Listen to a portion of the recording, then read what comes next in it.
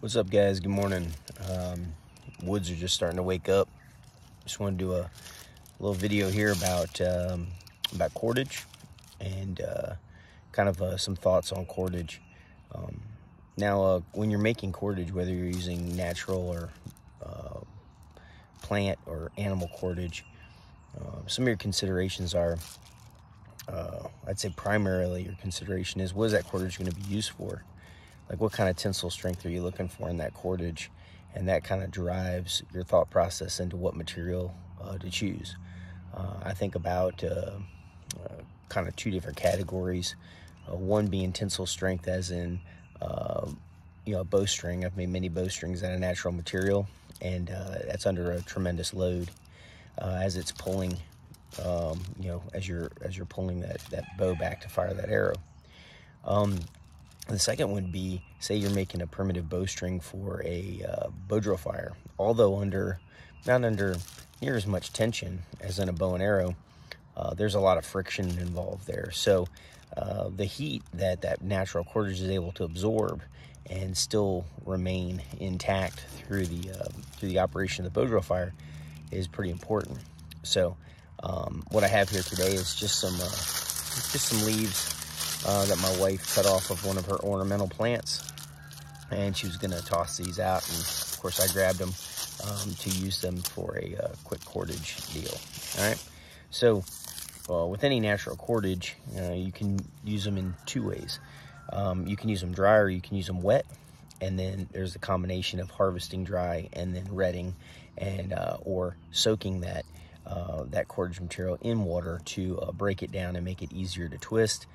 At which time that you'd have to stretch it till it was dry, because if you work natural plant-based cordage that's wet when you harvest it, say yucca or wisteria, something like that, it's a live plant. As you harvest it and then make your cordage, you're going to want to stretch that till it's dry so that it can dry and shrink and lock in the reverse two-ply twist that you use to create that cordage.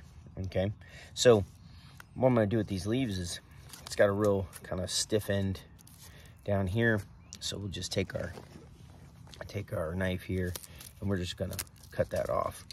All right, then I'm going to process this cordage down into smaller strips, and I'm not really concerned about how long the strips are, because I have a lot of material here and I can splice and make this cordage as long as I want. All right, but I do want them thin, and that's just going to make them easier for me to twist, especially because this is dry. Now, I could soak this. I could break this down and then soak this in water.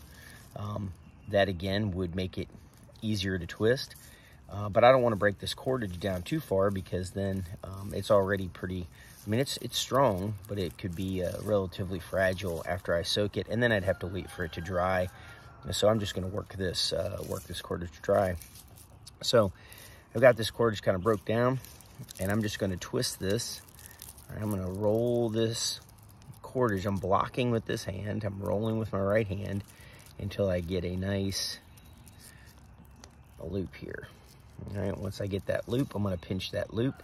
I'm going to continue to twist this one away from myself, and then I'm going to come through. I'm going to trap that one underneath, and I'm going to roll that back towards.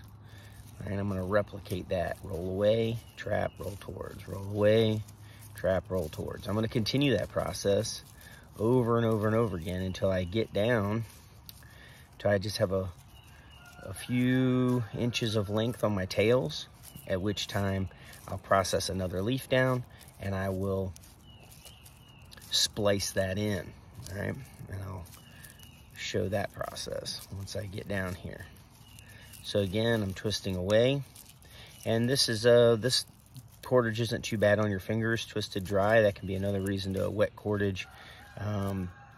Make it a little bit easier on your fingers to twist. If it's very rough cordage, this isn't too bad. So you can see very quickly we get a nice piece of cordage there. You can see the twists in that. All right, so very, very strong. And now I have a couple lengths of cordage towards the tail end here. All right, at which time I'll process another leaf, grab another one here, my knife, Trim that off the end. Process this down. And I'm showing this real time, processing it down, because it doesn't take a lot of time to process this and make cordage. Wasn't really shown in very good detail, or at all even, in my opinion, on the show, The Beast. I made hundreds of feet of cordage in 30 days that I spent up in Great Slave Lake, and they didn't capture it near to the extent or the usefulness of the cordage I made, but that's okay. That's TV, right? So I have these lengths here, and I have what I just processed. Now what I'm going to do is I'm going to look at this from the context of long and short. So we'll say this is my long side, and this is my short side. I have this piece here. I'm going to take this piece, and I'm going to lay this in for the splice, and I may not want to lay all of this in to maintain this diameter. I may just take a few pieces out. And I'm going to, since this is the long side, I'm going to lay the short side right with the long side here. All right, and then I'm going to lay the long side with the short side. And what that ensures is, I'm just going to place that right on top. All right, so now I have that piece that I laid in there. I put the shorter side of it in there, and I created a longer side down here now with that extra piece. And it's just fit right there in the joint. All right, now I'm going to take all that in the joint, I'm going to roll it away, grab what's underneath, and twist towards. I'm going to continue that process again, and we have that splice. Now, the reason we offset that splice and do the long and the short technique is so that splice is carried over several inches of the twist here, and it carries the load and increases the tensile strength of the cordage you're working with. If had I spliced directly across, you know, same, right, even, then that splice would stop exactly at the same spot in the cordage, therefore